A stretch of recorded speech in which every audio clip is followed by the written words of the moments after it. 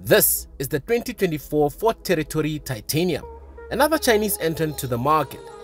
Yes, it has a Ford badge on it, but this is about as Chinese as Jackie Chan gets. At present, Ford only has two SUVs in the market, the Puma and the Ford Everest. The entry of the Territory is sort of like an answer to the affordable mid-size SUV segment, which most consumers seem to be interested in.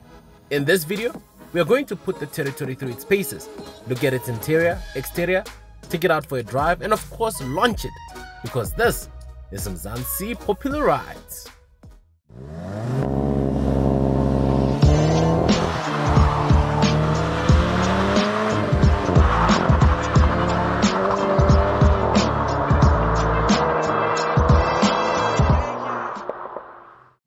The Ford Territory is back and offers a 5-seater family SUV positioned between the Puma and Everest in Ford's lineup. I say it's back because it was first launched in 2004. Well, that's if you were born at that time. The Ford Territory competes with other mid-size SUVs like the Toyota RAV4, Honda CR-V, Hyundai Tucson, and the likes of the Haval H6 and Tiggo 7 or 8 Pro. When it comes to looks, well, I think we will all have divided opinions about it. But as for me, I think it looks good and content in its skin. What do you think? Let us know in the comment section below. Up front, the front end features a bold grille with a chrome surround, LED headlights with integrated daytime running lights, and a large lower air intake. The side profile is slick and somewhat dynamic. You have 19-inch alloy wheels and a rising belt line. Lower trim levels get 18-inch alloy wheels. The Titanium features a chrome surround around the windows and features aluminum roof rails and integrated turn signals in the mirrors. The rear end features LED tail lights and dynamic turn signals. You have a roof spoiler, and the rear bumper features a lower diffuser, which is more for show rather than go. The lower bumper has some silver trim accents on the sides. The boot is electronic, and once it's open, you will gain access to 448 liters of boot capacity with the seats up and 1,422 liters with the seats folded. With spikes on the rise these days on the roads, you also get a biscuit spare tire, folks, which means one emergency down. The 2024 Ford Territory range is powered by a 1.8-liter turbocharged 4-cylinder engine that makes 138 kilowatts of power and 318 Nm of torque. The engine is mated to a 7-speed dual-clutch transmission that sends power to the front wheels. The model range includes the Ambient, Trend, and the model to go for is the Titanium, as that comes with all the bells and whistles. Let's launch it and see what this engine is all about.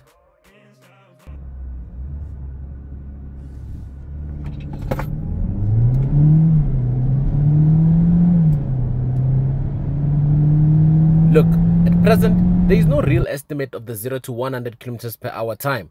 I think it can do it between 8 to 10 seconds, which is adequate but not sporty. The engine is responsive, and the DCT Gearbox does a great job in selecting those gears seamlessly. On my test drive, I noticed a slight bit of turbo lag, but once the turbo spools up, there is good passing power. You have drive modes of Eco, Sport, Normal, and Mountain. In terms of fuel economy, the Territory is expected to get an estimated 7 liters per 100 kilometers on a combined highway and city driving cycle. This is a good fuel economy for a mid-size SUV. The fuel economy rating during its life as a demo was at ±10 liters per 100 kilometers, and that's over ±800 kilometers. But that includes a mix of thrashing the car and normal driving. The Territory is a front-wheel drive car, and I would not call it an off-roader. However, should you have a little stretch of off-road driving, I think it will behave accordingly. But please keep things simple. When it comes to handling, it handles well for its size. It has a comfortable ride and takes corners confidently. The steering is responsive and precise. It's not a sporty drive, but it can handle those curves quite well. If you push it too hard, you'll start to feel a little bit of body roll. The Titanium has a quiet interior on the move with minimal road noise and wind noise, both at low speed and high speed. The cabin is well insulated from engine noise as well, but you will hear the engine going about its job of hauling you abreast. Because this is the Titanium version, you get features such as forward collision warning with pedestrian detection, lane keep assist, lane departure warning, lane change assist, traffic jam assistant, automatic emergency braking, and adaptive cruise control with stop and go. The titanium is also equipped with rear parking sensors, a rear view camera, Ford's blind spot monitoring system, hill start assist, electronic stability control and traction control, as well as 6 airbags. So, from my point of view, it seems as if though the Territory range is quite well specced. With that being said, let's take a look at the interior. Welcome to the interior of the Ford Territory Titanium. This interior is unlike any other Ford interior you have ever seen. I was rather impressed at how spacious the cabin is, but then it would be, given it's made for the Chinese market.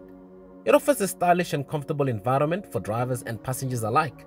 I must say that the ergonomics in here remind me of those of the H6. H6 Ford Territory. My favorite feature in this interior is this massive panoramic sunroof. This will make a great family car. One of the most striking features of the interior is the large dual screen setup. The base ambient trim level gets a 12.3-inch touchscreen infotainment system flanked by a 7-inch TFT instrument cluster. Higher trim levels like the Trend as well as the Titanium get a fully digital instrument cluster with a 12.3-inch display. The Territory uses Ford's Sync 4 infotainment system, which features a large touchscreen display, voice recognition, and Apple CarPlay and Android Auto smartphone integration.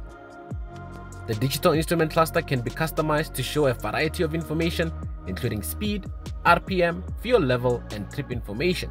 Drivers can also choose from 2 different design themes for the digital cluster. The Territory Titanium comes with 2-tone leather seats. Both driver and passenger seats are power adjustable. The rear seats offer plenty of legroom and headroom for adult passengers. I am 1.86 meters tall and with the front seat at the last position. Well then, there's your space. Whilst you make yourself comfortable in here, your drinks will be safely held in place by the carefully placed cup holders. You have ample amounts of storage areas. The steering wheel features shortcut buttons for audio, adaptive cruise control, and lane keep assist. The Territory Titanium comes with a wireless charging pad for smartphones in the center console. There are also 2 USB ports in the front, a 12-volt socket, and a USB port at the rear. The only thing I did not really like is that the front seat felt like it was restricted in terms of movement to create additional space. Maybe because I'm tall. However, to make up for that, you have a dual climate control system at the front and some ventilation at the rear. You also have anchor points and 6 airbags for your safety, and that simply means that your entire family is safe. The Titanium range also features ambient lighting. The Ford Territory Titanium will set you back 707,000 rands. Cost of ownership will therefore be 17,852 with an installment of 13,822, assuming an interest rate of 12% over a period of 72 months, fuel of 1,530, assuming you'll fill up the 60-liter tank at least once a month, and insurance of 2,500. At that price, the Territory comes as standard with a warranty of 4 years or 120,000 kilometers.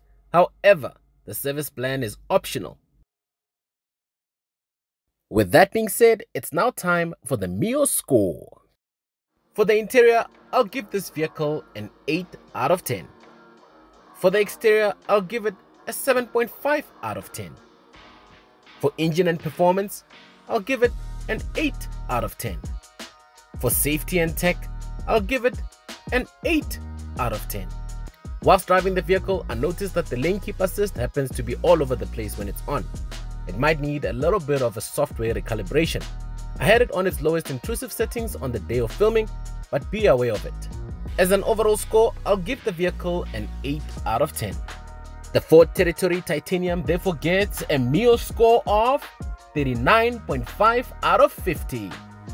Thank you very much for watching and for getting to the end of the video. If you haven't yet done so, please be kind to like and to subscribe to the channel for more dope content like this. Come on now, let's support local YouTube. A massive huge shout out to Ford Woodmead for allowing us to review this vehicle. If you're in the market for any Ford models, be sure to visit them. Well then, until next time,